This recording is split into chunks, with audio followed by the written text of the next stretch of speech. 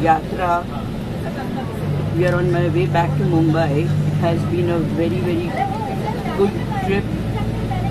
There were issues here, there every day, but as they say that when we go to any of these holy places, there are bound to be some issues, but they get resolved within no time, and at least you get to get the darshan properly.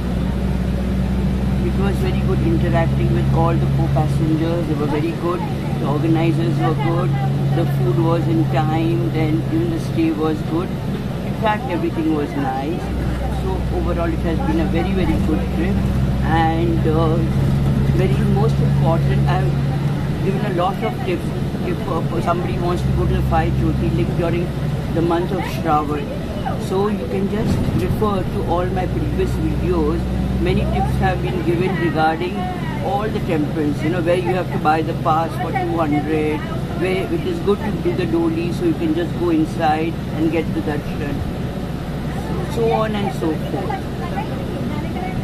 Thank you for watching my videos, and if you like them, please do subscribe to my travel and motivational channel, and press the button like, share, so that the other people who are watching the YouTube, your friends, relatives, they can get maximum information, which I have tried my best to share with all.